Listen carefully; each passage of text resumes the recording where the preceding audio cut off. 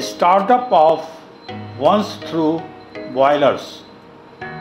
Once-through boilers Part 2.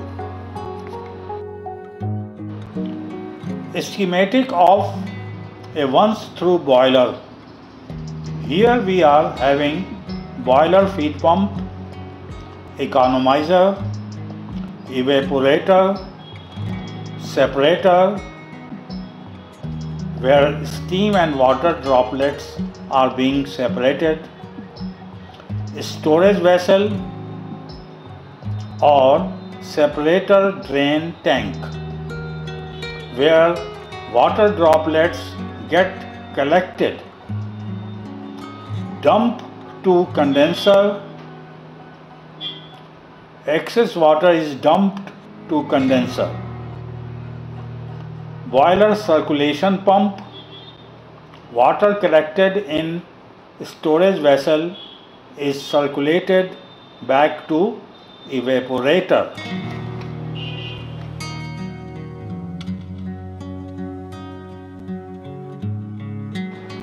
The attached figure shows an outline of the typical water and steam circuit in a once-through boiler, including the startup recirculation system.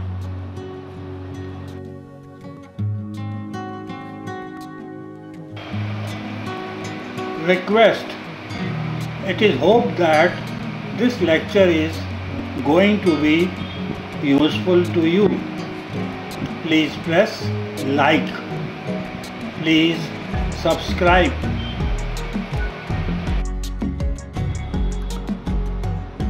Water flows versus boiler load for a once-through boiler.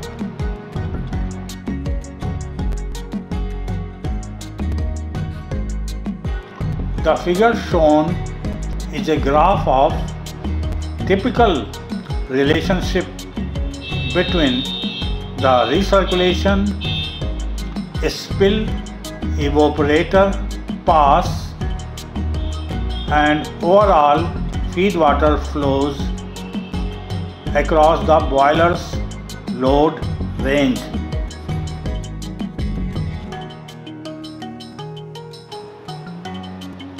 At first, before firing commences, a small flow from the main feed pumps is fed to the furnace inlet.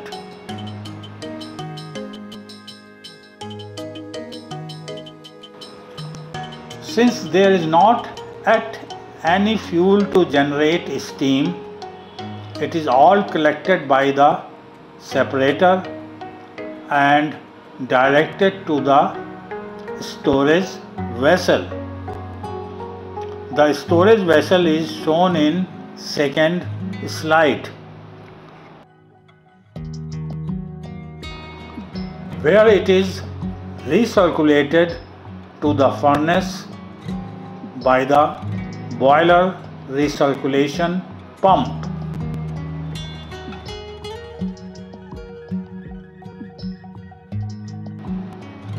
The BCP maintains a high level of flow through the furnace walls, well in excess of the water being fed from the main feed pump. In this way, the minimum flow through the wall tubes is achieved.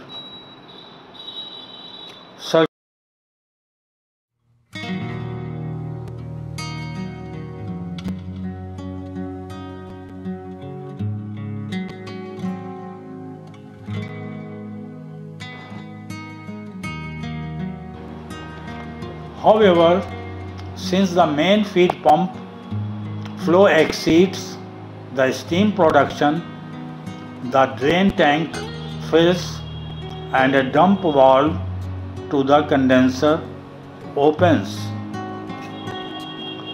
Dump to condenser flow is shown.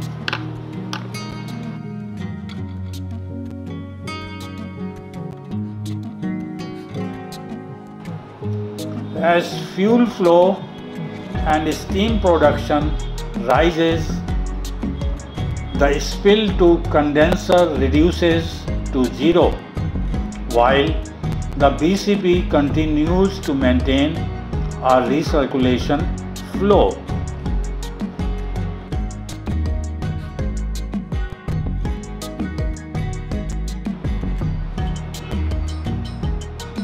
With increasing fuel input and steam production, the ratio of recirculation flow to main feed pump flow reduces.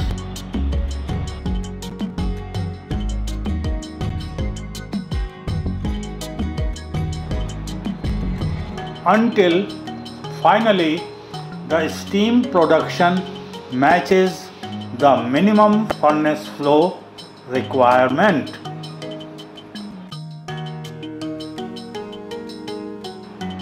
At this point, BCP flow is close to zero and it is turned off.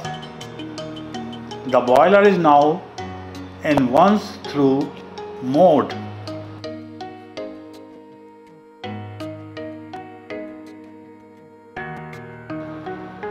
The control system regulates the fuel and feed water systems to ensure the steam at the separator outlet remains dry with a margin of superheat.